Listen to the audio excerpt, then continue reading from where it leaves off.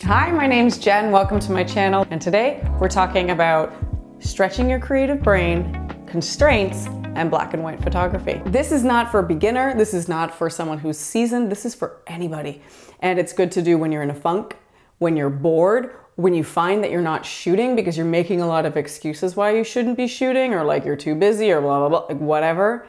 Creativity thrives in constraints. I have no idea who said that, but it is truth. And creativity in a nutshell is essentially taking things that are ordinary, usual, mundane maybe, and being able to like look outside of the box, make different connections, and come to solutions or pathways that are different. When we have no constraints and everything is like open to us and we can do whatever we want, we often do nothing. So when we put a constraint in with our photographic work, it automatically narrows the path that we're gonna walk. Instead of like a million pathways in front of us, our road gets smaller and smaller. It's like you have to be going down this really narrow path. What can you do to make it interesting? And we're gonna talk about using the constraint today of shooting only in black and white. And I don't mean like shooting and then editing in black and white. I mean like turning your camera into black and white. You are going to see in black and white. We are gonna take away color. And we're gonna do that to train your brain and to get you to understand what it is that is interesting, different, creative, novel, worth telling a story about in your surroundings. And I bet you'll be surprised. You're gonna notice things that you don't notice on a normal day. So let's talk about black and white photography first of all. There is a reason that black and white photography is like so magical and moody and evocative, and you feel like a part of you is like melting into the photo and like I don't know how to describe it other than like melting into the photo and being in the space. I'm like looking at these old photos off camera, maybe I'll get them, that my granny took that are in black and white, and they're magical. And the reason they're magical is because they show depth, they show mood, they leave a bit of us wondering about the scenario, wondering about the story because we don't have all the information. This is a photo here that my granny took on her Minolta A2, 1965. And we've got, this is my mother doing a headstand, but look at this line of light. Like when I look at this picture, what I see are shapes and lines everywhere in places that you may not notice it if it was in color. Like what I'm noticing are the lines of contrast that go down the front of her leg. And there's a line that goes on the floor that goes right to almost like guides the eye. And yes, it's from the 60s, so it feels like time warpy, right? But I bet you the photo would feel different if it was in color.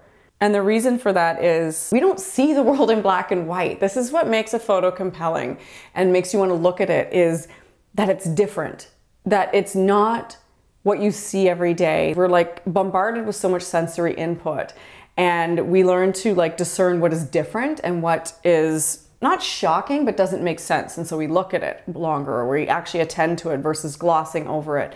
And that is what black and white photography does. Like our brain's like, this isn't what I normally see. So we want to look at it longer. That's why black and white photography is magical. When we take color out of the picture, that was a good one. When we take color out of the picture, and we're only looking through the lens in black and white, a big part of what is featured in most of our photography a lot of the times is color. So when that's off the table, we have to look for other things to be interesting. And the first thing that this is going to show you immediately is lighting. You're going to find snippets of light that are high contrast, that are magical. You'll notice where lighting feels really flat and boring. And I want you to try this first, is to see where your eye goes and notice what the lighting is like in those scenarios. Even just walking around with your camera in black and white mode saying, I'm gonna capture the different shapes of light that I find, is a phenomenal prompt to work with for a photo walk. Another thing you're gonna find you notice is texture. Texture goes in hand with lighting because we need lighting and contrast in order for texture to be really magnified and to be really, what's the word, prevalent. The other thing that you're gonna notice in black and white, when we got the color off the screen, is things like shape, pattern, and framing. Again, it's that whole let's put a constraint. This is a task that I do for myself frequently, and I also just recommend it to people when they're feeling like they're in a creative funk. We're really good at making up excuses of why we can't get started or why we can't do our work. We often use limitations and constraints as excuses to not do things. Like we'll be like, it's too dark, the lighting is too flat, I'm like stuck in a mall, like there's nothing, I don't know when you'd be stuck in a mall, but whatever. Right? We always look at these limitations and use it as an excuse for why we can't start. But I'm going to say these limitations and these constraints and these lids that you can put on the possibilities that are in front of you are actually what's going to like accelerate your ability to see things creatively and execute images that are different. It's phenomenal to do it in a place that you think is boring. Like I challenge you to do this in your house. In fact, before you even leave, because when you leave, and you're out in the wilderness, or the suburbs, wherever you live, but when you're out in the world, you have, again, lots of paths and lots of possibilities in front of you. And if we're talking about constraints and limitations to force you to see things differently and creatively, start in your house, because I bet you think your house is boring. Or your house is a place that you've seen over and over again. Put your camera in black and white and give yourself 30 minutes. Again, another limit. We're gonna go limits on top of limits on top of limits on top of limits. Take your camera, 30 minutes in your house, one room. You wanna get limit crazy? Bring it even further down. What can you find that's interesting? And how does the way you document and tell the story of that space in your home shift when you're shooting in black and white? And bonus points, if you're working on a camera that has a little, like a flip screen on it, and you can turn it around, so it's like an old-timey camera where you just have your viewfinder, it's gonna be even better because, again, we're gonna narrow our focus.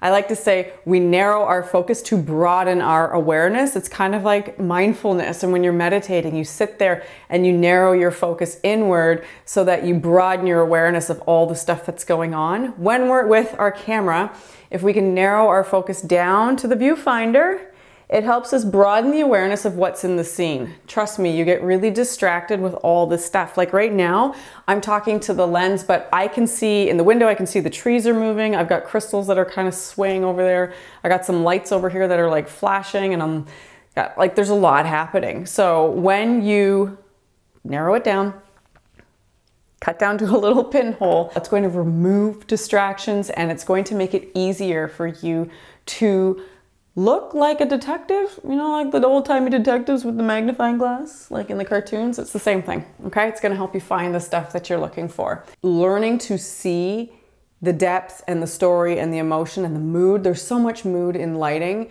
It just makes it easier. It makes it easier to see these things like contrast, light, shape, pattern, texture. For me, this is like scales for a musician. I don't know, I'm not a musician, but I assume musicians always practice scales. So or like stretching if you're gonna run. People who run marathons, again, not a runner, but if you run a marathon, I bet you go for a jog, and I bet you stretch, and I bet you walk, and you use your muscles so that when you go to run the marathon, you're like primed and ready to go. I went and did this week. I went for a walk, and because the lighting was beautiful, it was like super harsh, and like how often do you say harsh lighting was beautiful? But I think harsh lighting is beautiful, so I like jetted down to the downtown area where I live.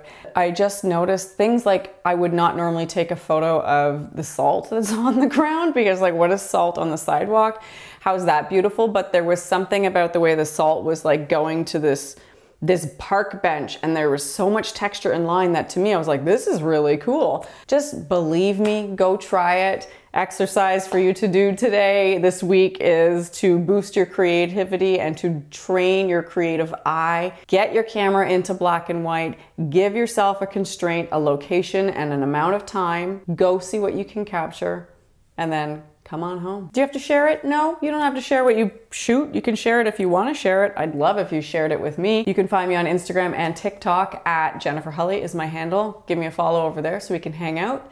And until next time, go kick some creative ass. Now I can finally eat my scone. I had my scone here the whole time.